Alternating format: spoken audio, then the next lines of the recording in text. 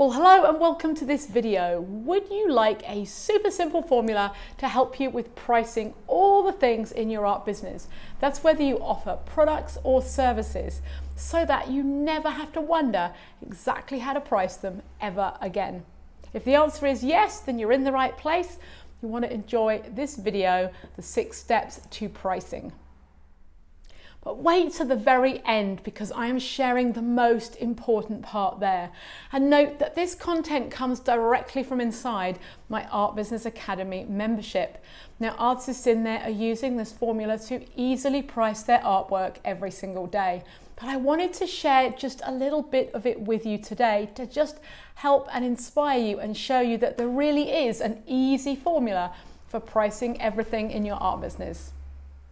Hello, welcome or welcome back to my channel. My name is Sophie Mahir and I love to help artists just like you to set up, market and grow a profitable art business. On this channel, we do just that. We talk all things art business related. So if you'd love more tips and tricks on how to grow your successful and profitable art business, then make sure to subscribe to my channel and hit that bell to get notified every time I post a new video. Okay, so let's dive into those 6 steps for pricing your artwork or art services. Now, before we dive into the 6 steps, I'd just like to share with you this simple overarching principle, and that is that you're running an art business. So if every time you create something, you scratch your head, whip out the calculator, start timing yourself, you're really never going to get round to actually creating more products or services and running the business, because you'll be so caught up in, well, how long did it take me? What does it cost? What should I be doing? How should I price this item? What you do want instead is a really simple formula, which I'm going to share with you today. So by remembering that you're running an art business, the thing that you need to note at the end of your year is that so long as your business overall is making a good profit, then each individual item doesn't matter so much. Some you might find that you price to break even. Others you might even give away as a kind of loss leader. But so long as your core products and services are giving you good profit and that your business overall is in profit at the end of the year, that's what matters, not each individual thing. You might find that you have 2 products that are quite similar. One has taken you a huge amount of time and the other one has taken you a small amount of time. And I know that, and I talked about in my previous video, the 3 huge pricing mistakes and what to do about it instead. We discussed those different formulas and really the reasons why you wouldn't want to be doing that type of thing for pricing your artwork and art services. And before we talk about that number 1, I can feel you saying, Sophie, what is a good profit? Well, that is going to depend on the type of business that you've got set up. But I think you should really be looking at a minimum of 30%, 40%, ideally 50 or 60% profit overall. That's all your sales in minus all your expenses out. Want to talk about more things like that? Make sure you're subscribed to the channel, all right? You won't want to miss more videos because we talk about this all the time. All right, drum roll. Are you ready? Step number 1. Oh yes, we do still need one of these. Step number 1 is to work out your base costs. You are literally going to think of the item that you sell the most, or in this example, I've used a kind of medium-sized product or service, and you're going to work out approximately what costs are involved in making or producing that item. You do need to have some idea of materials. It's just going to give you something to work from, all right? But at the end of the day, you don't need to be working out proportions of a tube of paint and getting it exact. It's a rough ballpark amount. Step number 2, once you have that figure in mind, you're now thinking about yourself as an artist and a creative. And step number 2 is, where are you now? Where are you now on your journey as a creative? Are you a total beginner?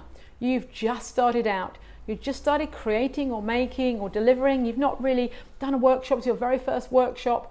You know, what you're going to be charging at that point in your career is going to be different from 20 years down the road when you are more experienced, all right? So we need to identify that.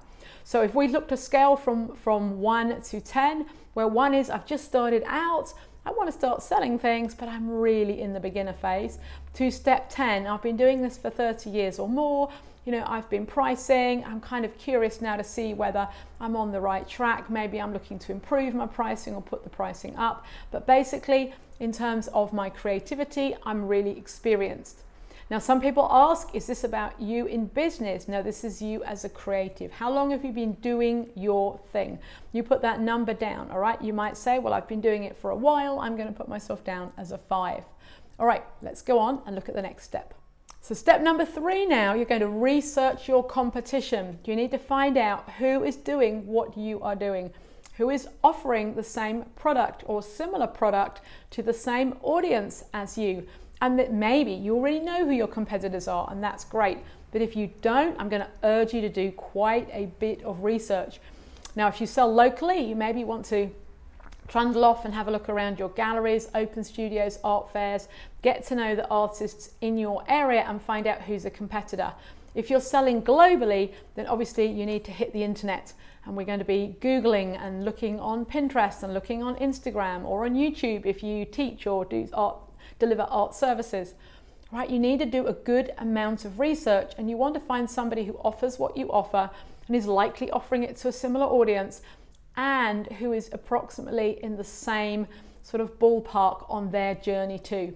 So if, for example, you were a total beginner and you found a competitor who's been in their field for 20 years, they're not exactly offering the same product, all right, because you're still learning and they're experienced. And we do improve with age, like a good wine and a good cheese. All right, Sophie, get away from the food. Once you've done your research, you're going to take the average price of your 3 competitors. So for example, I very often use an example. I do my costings on, say, a 30 by 30 canvas. It's usually my best seller. So if you find somebody who's doing the same sort of size, you take 3 different prices, you add them up, divide it by 3, that gives you the average price point. And now we move on. Step 4. It's time for the calculator again, unless your numbers are really basic. All right, we're going to do the maths. We're going to work out the maths. All right, and don't get too terrified. This is a super simple equation. You're going to take those initial costs that you worked out for creating, making, or delivering your art product or art service. You're also going to account for what we call selling fees. That could simply be a credit card processing fee. It could be a percentage from a gallery. It could be any type of fee. It could be that you run a workshop and you've got venue costs. Any costs that are directly related to your product or service, then that's likely going to be a percentage. It might be an amount, but likely it's going to be a percentage. So then we say, okay, well, we've got the average price point that we got from our 3 competitors. We're going to take away the costs, and we're going to take away the percentage selling fees. So for example, if, for example, we did our competitor analysis and we came up with an average price of $3,000 or pounds, you've worked out that approximately it's going to cost you $300 to make your product, and you've decided you're going to sell through a gallery that perhaps takes 50%. See how we're keeping the numbers nice and simple. So we take that 3,000, we minus the 300, and then we minus the 50% off that price, and that leaves you with, drum roll, 1,350. You now have a potential profit price for your item. Step 5, you're going to use what I call your gut calculator. That's when you look at that price and you go, oh, how does it feel? Oh my God, that's so exciting. I'm really happy to take away 1,300 as profit from that piece of work. Or you're going to look at it and think, that's taken me a really long time. It doesn't feel good. Now, likely, we all know how much you'd actually like to charge for a product or service, and what tends to get in the way is the old mindset. So we have to bear in mind that when we talk about pricing, my experience is largely why most artists don't put a decent price point on their work or their services is because of a lack of belief.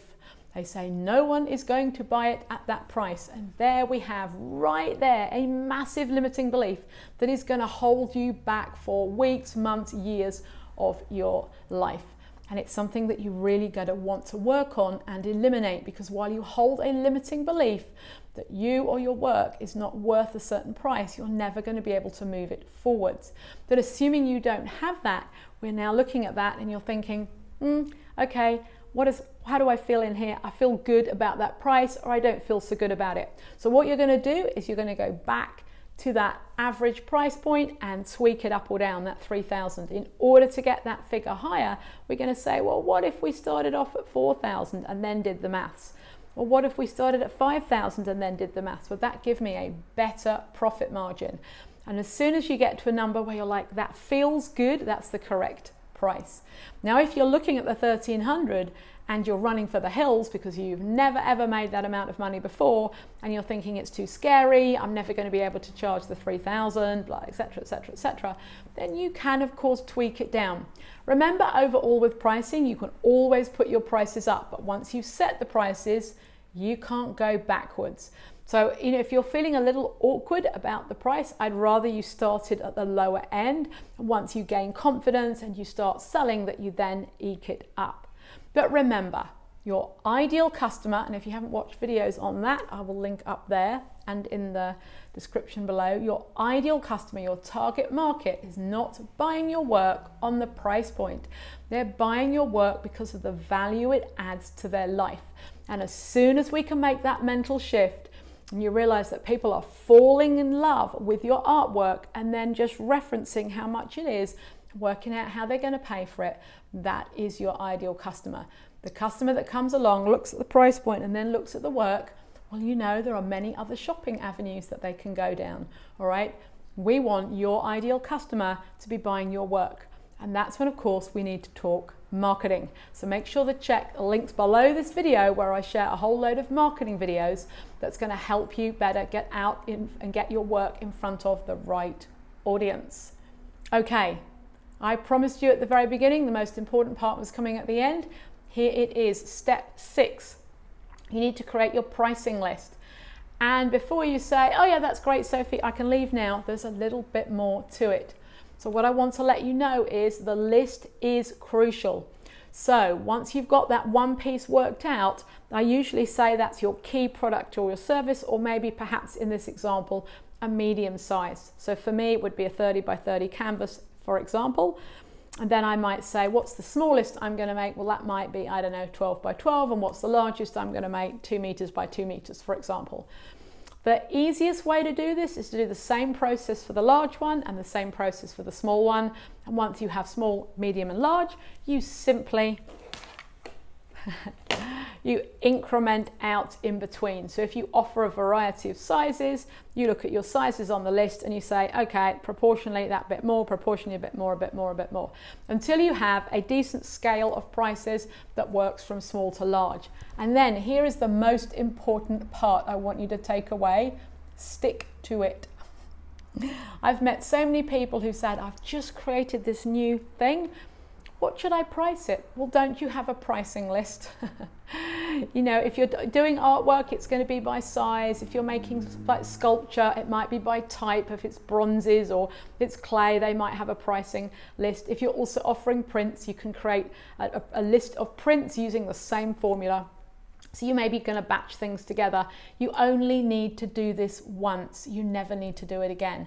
The only time you're going to put it up is at the end of the year, when generally everybody starts increasing prices, the cost of living goes up. This is kind of life, and you're running a business, right? I'm just checking in with you. You are running a business and you want to make a profit.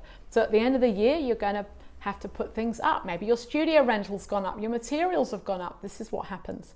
So you make that list and you stick to it. And that is it. Simple as that.